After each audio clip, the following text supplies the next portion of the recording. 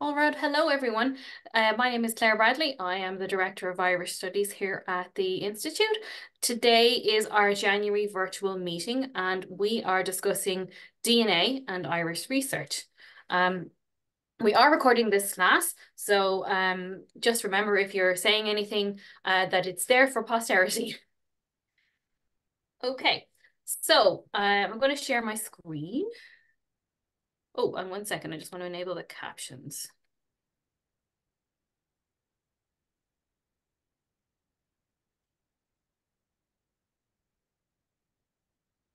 Okay.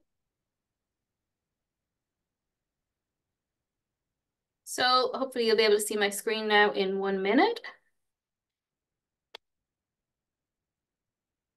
All right. So we're talking today about using DNA for your Irish research. This lecture will just be a little short overview. And if you haven't done much work on DNA yet, don't worry. The school has a whole series of 15 courses available on the subject, expertly delivered by my colleague Shannon. First, I want to ask, who here has taken an autosomal DNA test? And you can use the little reactions if you prefer, or you can stick your hand up like Lacey is demonstrating. Um, or you can come on mic and say so if you prefer. Um, has anyone never taken a DNA test?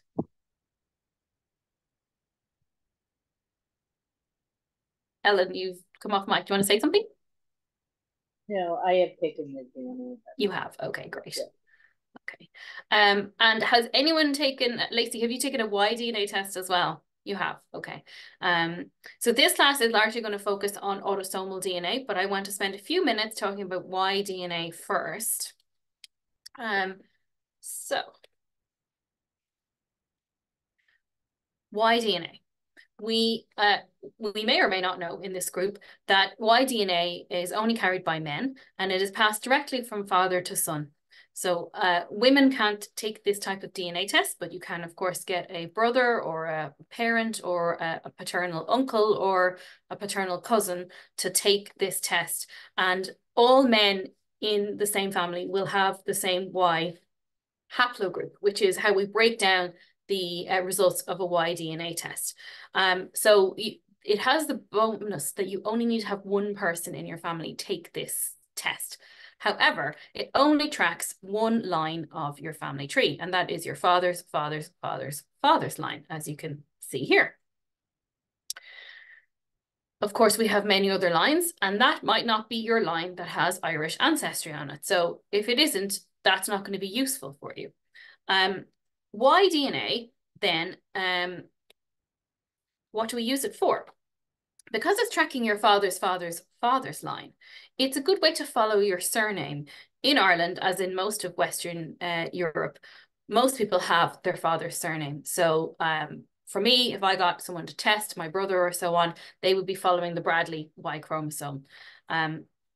Y-DNA tests a number of markers, a number of positions in the Y chromosome. And historically, the first Y-DNA tests available just did 12 markers. And they weren't very precise. I'm sure I told you this story before, but I know someone who took one of those tests back about 15 years ago, and it cost him $800 American dollars. And when it came back, it told him that he was a white man from Europe, which all of which he already knew. And it told him nothing else at that point. But we were on the road, and I'm sure that test tells him more now than it did then. Y12 used to be the first marker that you could buy a test for, and they've done away with that one now, and they have other levels: Y37, Y67, Y111, and something called Big Y, which is Y700, and that is the gold standard. But it costs a lot of money to take that DNA test, and as such, not a lot of people have done it. In fact, Y-DNA tests are traditionally more expensive than autosomal tests, and therefore not as many people have taken them. When you get your results back, you get a list of matches at each of the levels of markers, and you get your haplogroup.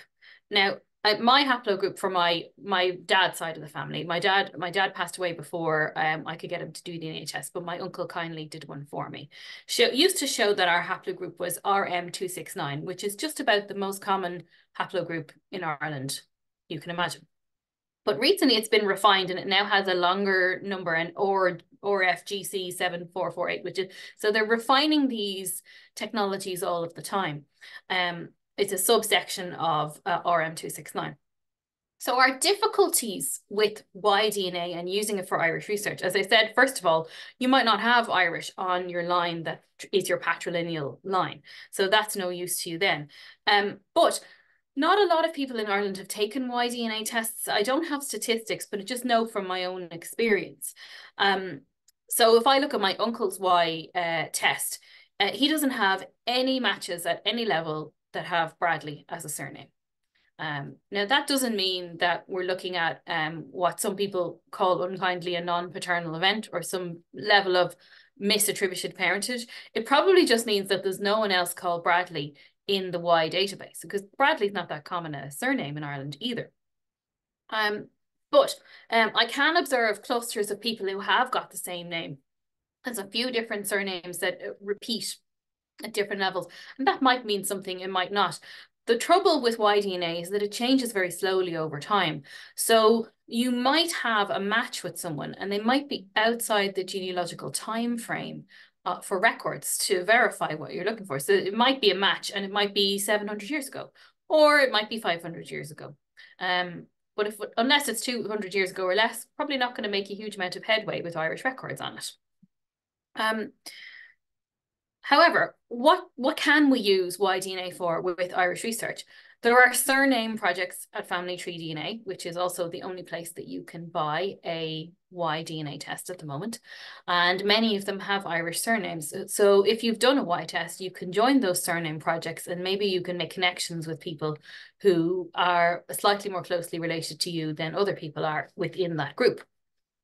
It's also good to cross-reference the Y matches with surname distributions. So there's two places that I'm recommending there on the screen. JohnGrenham.com, he's a prominent genealogist in Ireland.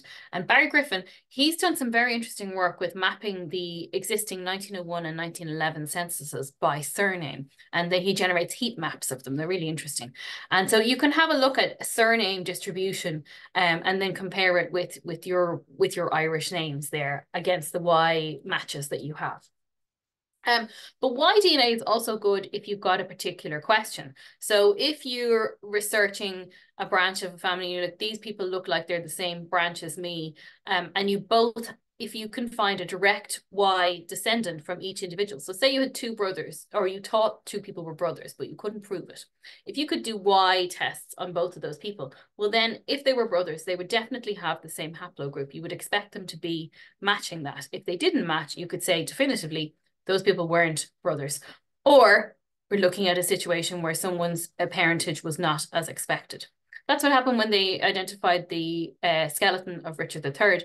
They looked at Y-DNA straight away and it didn't match because they actually were able to track the descent of what should have been Richard's Y chromosome. They ended up identifying him with matrilineal DNA, mitochondrial DNA, because they were able to get down to the modern day with people who were descended from his sister, Elizabeth of York. We're not going to talk about mitochondrial DNA today. I have taken a mitochondrial DNA test. I have found it precisely useless for DNA so far. And so we're not going to waste any time on it. Okay, so let us go on to talk about autosomal DNA. So autosomal DNA, which again, you may or may not know what it's about, but I'll just give you a quick rundown. It's passed on from both your parents to you. So each new person gets 50% of their DNA from their mom and 50% from their dad. The trouble is when you get your list of matches, you don't know whether someone matches you on your mother's side or your father's side. Now, if you've taken a DNA test on Ancestry, they do offer something called a breakdown by parent. And they label people into two categories, parent 1 and parent 2. Now, they cannot tell you which of those parents is which, but hopefully you will be able to look at your matches and you'll say, oh, there's my cousin Lorna. So therefore, this parent 1 must be my father's side because she's my cousin on my father's side. And you can relabel them then if you so wish. And the two main things that we look at in an autosomal test are the ethnicity estimates and the matches. So let's take each one of those at a time, and we will discuss them. So ethnicity estimates they're the big selling point of DNA tests, aren't they? How Irish are you? I'm 57% Irish, and so on, or Scottish, or whatever you like. And this is my estimate, my current estimate from Ancestry. And I say current because this estimate gets revised about once a year. And I like to keep screenshots so that I can check how it's changing over time. And so it is broadly correct. It's telling me I have 91% Irish ancestry. It says I have 4% Wales. And the two other regions that didn't fit nicely onto the slide are 3% Sweden and Denmark, and 2% Scotland. Now, the Sweden and Denmark is nonsense. And I know it's nonsense because sometimes when they update these records, it says Norway instead. And I also know that I have absolutely no ancestry in the known genealogical timeframe who didn't come from anywhere in the British Isles. Now, of course, being Irish, I probably do have Viking ancestors, but they're a long time ago. And generally, that doesn't show up so well in the ethnicity estimates. 2% Scottish. I do have a 3 times great grandfather who came from Scotland, so that's not inaccurate in that sense. And I also have a 2 times great grandmother who came from Wales. So if we were to go back in the 50% from each parent, 25% from each grandparent, we get back to my 2 times great grandparents, I would have roughly 3.5% from that person. So for them to be estimating 4% Wales, it's not bad. I mean, the only problem is that I also have an ancestor at the same level who's from England, and he doesn't appear at all in this ethnicity. So you can't rely on this, is what I'm saying. You can look at it at a top level and go, yeah, that looks broadly correct, but you don't want to get hung up on it. You know, I've often had people contact me as a professional and say, oh, I've got this 8% Italian, and do you think that means that I have ancestors from Italian? I am a bit sallow-skinned. And they're Irish, they're 100% Irish. It's just a chance. There's just a chance that's come up. It's based on who you're matching in the reference population and so on. But to prove this, I want to show you a couple of things. I want to say, I'm going to take it at 10%. If you've got more than 10% ethnicity from a place, you probably have an ancestor from that place. That's just a sort of a generalization, of course. But if we were to take someone like this, Mr. John F. Kennedy, who was president of America in the 1960s, all 8 of his great-grandparents came from Ireland. They were all born in Ireland, and they all emigrated and so coalesced in America to create him. If this man was alive and was able to take an autosomal DNA test, it would say that his ancestry was 100% Irish. His ethnicity was 100% Irish. And that is because all 8 of his great-grandparents came from Ireland. Does that mean he was Irish? No, it does not. We know he was born in America. We know his parents were born in America. But this is the problem with this, is that it's referencing who's there today and comparing it. And so you can get people who are like this. I recently worked with a man from America who discovered that his father was not his father. And when he looked at the ethnicity result, it said that he was 50% Irish. And he, quite naturally, you might say, concluded that his dad must have been Irish. And we worked together, and it turned out that his dad was not Irish. His dad was American, but 6 of his father's great-grandparents came from Ireland. So exactly the same problem there. It showed like he was Irish because his ancestral makeup was Irish. But that doesn't necessarily mean that he himself was Irish. And that's why, of course, you don't see American DNA on these records, and you don't see Australian DNA on these tests, because most of the people who come from those places were at some point people who came to that place. So all I'm saying is you want to take it with a little pinch of salt. But if you did look at it and saw something very unexpected, like if you had already done your ancestry, you know, you'd worked on your genealogy for a number of years, and you came to your DNA test and you saw 25% Chinese, well, then you definitely want to be going, okay, something is amiss there. You know, it should broadly represent what you know to be correct about your family tree, but don't get hung up on it if it's not wrong. One of my aunts has 17% Scandinavia in her results. She doesn't have any ancestors from Scandinavia, you know, so don't get hung up on it. Another part that it feeds into this ethnicity, and this is something that you do want to have a look at. in Ancestry again, you have these DNA communities. They used to call them genetic communities. They've changed the name of them. And this is my one. And for here, what's interesting is, so it's not just saying, oh, you come from Ireland. It's breaking down my ethnicity and saying, oh, these parts of Ireland we think are relevant for you. And what I can tell you is, I do have an ancestor who came from County Clare. The Northwest Shannon Estuary is basically here, Limerick, and I have a number of ancestors who came from Limerick. Leinster is over here in the east, and it says south. Basically, it's covering the whole of Leinster. And I do have ancestors who came from Dublin and Wicklow and Wexford. And where it falls down is I have no known ancestors from Ulster, but it's suggesting that I have some connections to Ulster. Now, that said, the surname Bradley has a strong preponderance to be coming from Derry and Donegal. I don't have any known ancestors from there, but there's a good chance that my Bradley ancestors ultimately did come from there to Dublin at some point. So when you look at this, you do want to have a little look and see, does it match up with anything? Or if it doesn't, could you investigate people who are in those communities? When you go further down on the page, and of course, I'm not showing you live images here because I want to protect the anonymity of all of my DNA matches. It does show people who are in these communities, and you can click on them and then have a look at their trees. So you definitely want to do that. And of course, you may already have some idea where in Ireland, but I know that for many people from Canada and America, big issue is where in Ireland. That's what we don't know. That's what we're trying to find out. And this is just another tool in your toolbox to try and help you figure this out. So if you're looking for people in your matches who come from Ireland or have Irish names. So let's get on to the matches now.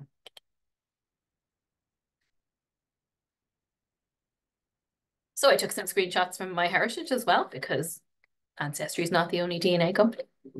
And what I've done here is obviously I have blanked out the name of the person to protect their identity. But this is someone who matches me. And the matches are the real gold of DNA. We spent some time talking about the ethnicity, but you're going to spend 10% of your time on that and 90% of your time looking at your DNA matches. So say, for example, that your Irish line was called Halligan and they came from County Offaly, which in the past was known as Kings County. The first thing you're going to do with your new list of matches is you're going to search for Halligan in those matches. And you don't want to just search for people whose name is Halligan now, because of course, they might be descended from women who were called Halligan and they're not called Halligan anymore. So you want to make sure that you search in the middle box that has, search in someone's tree as well and see if there's anything. And this example, as I said, is from MyHeritage. And MyHeritage tells you a few things of use. It gives you a broad age for the person if they have opted to put that information in. And that can be quite useful because if someone is roughly the same age as you, you might make an assumption that they are the same generation as you, but that might not be the case. Remember that people could have children for, 20 or 25 years, and two siblings might have quite a number of years between them, meaning that their children are not at all the same age as each other, even though they're first cousins. So this match shares 87.9 centimorgans with me. And MyHeritage's estimate is that they were one of my parents' second cousins. But you don't want to take the testing site analysis for granted. I always like to use DNApainter.com. And there you can use the Shared Centimorgan project, which is independently crowdsourced information. So people wrote in and said, this is me and my second cousin, and we share this much DNA with each other. This is me and my mother. We share 3,552 centimorgans with each other, and so on. And over time, they were able to build up an average for each relationship and also a range. And the range can be very wide indeed. I have a number of people who are tested in my family who are all either a parent of my mother or my father. And the range of what I share with them goes from 215 centimorgans to 520 centimorgans. It's a big range. And the one at the bottom there, he is on the outlier side of it. But we know for sure, he is someone who's always known in the family. He is definitely my mother's cousin, but we don't share very much DNA. And then the person at the top, funny enough, is my favorite of my mother's cousins. I wondered, is that why? Because we share so much DNA. So you want to be having a look at the number of centimorgans, checking that against DNA Painter's shared centimorgan project page to see what other options there are other than second cousin. And you will find that there are several. And then you also want to consider how many segments. If it's just one segment that someone shares with you or two segments, it might be from a very far back ancestor.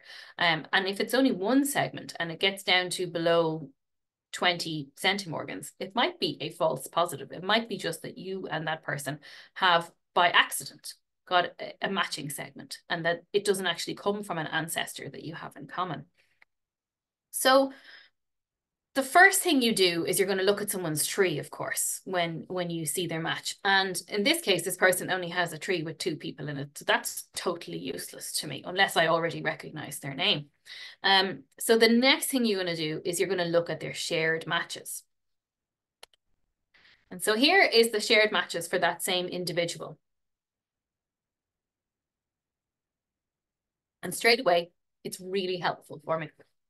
Because the first thing I see is that this person matches my aunt. Now, I know that's my aunt because I asked her to take the DNA test and I control it. So that's undisputed. Secondly, I see then, and she is my mother's sister. So straight away, I'm knocking out my whole paternal side of the family tree. Then this lady is my late great aunt, and she also did a DNA test for me. So again, that's not disputed. She is my maternal grandmother's sister. So I have now knocked out 3/4 of my family tree, and I know that I'm focusing on my nana's side of the tree. Then this third person, this is very interesting here. I also know who this person is. And my heritage is suggesting that she's my 4th cousin, but actually she's not my 4th cousin. She's my 3rd cousin. I know who she is. And then I didn't know who she was, but then she and I spoke and we compared our trees and we figured it out. And she is a descendant of, stay with me now, this is, there will be a test later. She is a descendant of the aunt of this woman. So she's my nana's aunt's great granddaughter. So she's my 3rd cousin. And but it thinks she's my 4th cousin because we only share 36 centimorgans, which is very small. But there's no doubt who she is. So just again, be wary. Don't rely on what they're saying. If I thought 4th cousin there, I might be going, well, I'll never solve that. Quite hard to establish who your 4th cousins are in Ireland because of our record lack in the 19th century.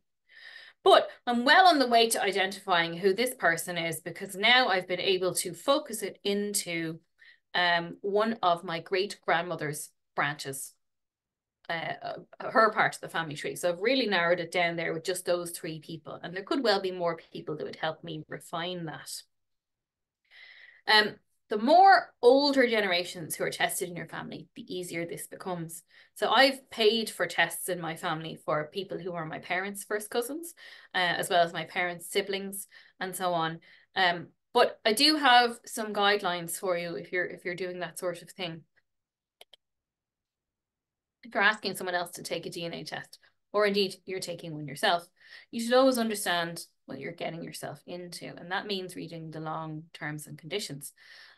You want to ensure that if you ask someone else to take a DNA test, that they understand what that means, particularly if they're an older person for whom DNA is a relatively new concept. So just make sure to educate yourself, be aware that when you take a DNA test, you might find out something that you are not happy about. You might find out your dad's not your dad, or that you have an extra sibling or something else. Of course, you may be taking the DNA test because you know something like that and you want to find out more about it. And very many adoptees do resort to DNA tests to try and help them resolve these unknown parentage mysteries. If you are going ahead and you're putting up a tree, you definitely want to put up a tree on your DNA test results and link your test to it. And that is because when your match looks at you and says, who's this person? They want to know what your family tree is. So it's useless to them if you haven't bothered to do that because you can't get anywhere with it. But also, if you are a woman or indeed a man who has changed their name from their birth name, do not put that new name on your family tree. Make sure you put your birth name down on your tree, because your husband's surname is of no genetic relevance to you now. You don't have any, unless of course you married someone who has the same name as you, which can happen. But I would say always put the birth surname of someone down on the particularly if they're the tester, so that you don't confuse anything. So that lady there, my great aunt who's dead now, she got married when she was 22, and I still have her down with her birth surname, even though she hadn't used it in 72 years by the time she died. Always respond to messages that people send you. And we've all been on the other side of this. We've sent a message, no response, absolute crickets. So even if you know nothing, it's actually more helpful to reply to someone and say, sorry, I don't know anything about that, because they know that you are alive and willing to communicate. And maybe later on you will know something, or they will know something later that's helpful. So always reply to messages. When you put up a tree, what do you want to put in it? Now, I personally don't want to spend a lot of time putting absolutely everything that I've researched online and sourcing it correctly. So what I do with my DNA tree is I put up all my direct ancestors. I put the years that they were born and the year that they died and a place. So I might just write Dublin, or I might just write Carlow. I don't get into the nitty gritty of it because I don't want to spend a lot of time doing that. But for your matches, it's useful for them if they can see that sort of headline information, and they can go, oh, I'm interested in that particular area. I'm going to focus on that part of their tree. You also want to put in the siblings of your direct ancestors where you know them. I always put them in if you know the names of them. And for any women who are siblings of your direct ancestors, if you know the names of their spouses, you should put those in too, because that's where you're going to find your matches. The descendants of the siblings of your ancestors. Of course, you're going to find people who are closer to you, who are more directly related to you, but the people who, the outlying people are always going to be descendants of siblings of your direct ancestors. So, if you can put in the names of those, the other surname, well, then that maybe is the clue to someone. The very first person I ever connected to my tree with DNA was someone I didn't know her name at all. But when we spoke, we discovered that her great-grandmother and my great-grandfather were brother and sister. And I did have her great-grandmother on my tree, but I hadn't researched her yet. She was a sideways ancestor, and I had her in the 1911 census in Ireland, which was the most recent available census, and I had done nothing about it. It turned out that she had gotten married in Liverpool, so I wouldn't have found her that easily if I had started looking for her. But her great-granddaughter knew that information, and then I was able to connect it and go, right, and I then did my own research. You don't want to accept other people's research straight off. We always want to do our own homework. I mean, of course, you're going to look at what they've said, but you want to verify that what they've said is correct and be aware of confirmation bias. Then and only then might you add that person to your tree. So lastly, before we get on to some questions, I want to just go through a couple of common problems that we have with DNA and how you might approach them. So the first one is that your match is unresponsive. You send them a message, they've no tree, you've got nothing to go on, so you send them a message and they don't reply. Remember that not everyone has a subscription to all of these genealogy websites all of the time. And maybe they don't have one at the moment and they're not logging into it regularly. So try the message again. I always blame the messaging system. I always say, oh, I don't know if you got my last message. Ancestry's messaging system is very buggy, which it totally is. That's not even a lie. Secondly, if your match has a little stub of a tree, like maybe they've only got their grandparents' names or something like that, you can expand that yourself. You know how to do that. You don't need to talk to them and get the information. You can just go ahead and research their ancestry for them. I mean, you don't have to share it with them if they're not helping you, but you can go on. I did that with a match, 29 centimorgans, but his grandmother had Bradley as her surname. And I thought, who's that now? And it took me about 3 hours to figure out that she was the niece of my great-great-grandfather, who had been orphaned as a child. And I didn't know what had happened to her. Well, it turned out that she went to Massachusetts. She got married, she lived a long life, she had many children, and I was able to connect her whole line back to my tree then with that 129 centimorgan DNA match, because the person had put that his grandmother's name was Bradley in the tree. He's never yet replied to my message, you understand. So I haven't been able to tell him that, but I figured it out. If the match has no tree and they never reply to your messages, well, you're going to have to rely on the shared matches. So who else have you got in common, and do you recognize any of those people? And this is where you can use those little cluster dots that they have on both MyHeritage and Ancestry to connect people. What I like to do is I like to label them with ancestral couples, usually around the 2 times great grandparent mark, so that I can itemize people by their group. And then what the beauty of that is, when you get a new match, you look at the shared matches and you see, oh, I see the little yellow dot there, and that yellow dot means that they come from my lawless side of the family. Well, then this person must also come from that part of the family. Another bit of requiring stepping away from the genealogy site. So somebody's got a username or a pseudonym as their profile name. You could do a search on Google for that name, because people are creatures of habit and they often will use the same username on more than one site, and maybe you can identify them that way. The other thing I always want to say is review your matches every couple of months, if not more regularly, because you never know when a new shared match might give a fresh clue to someone. So I have a couple of people who I don't know who they are. They've never replied to messages and I'm interested in them. I can't figure them out. But I saw there recently there was a new person who matched both of them and me. And I contacted her and she was responsive and gave me some information. And we haven't solved it yet, but this new person provided a fresh perspective, and I was able to then talk to her about it, and that has been very helpful. Excuse me. So they're just some common hints for using DNA.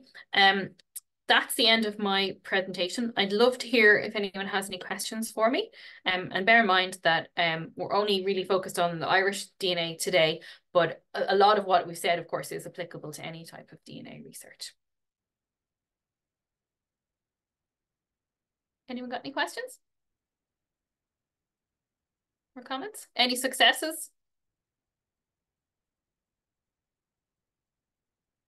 No? Okay, I'm going to stop sharing the screen.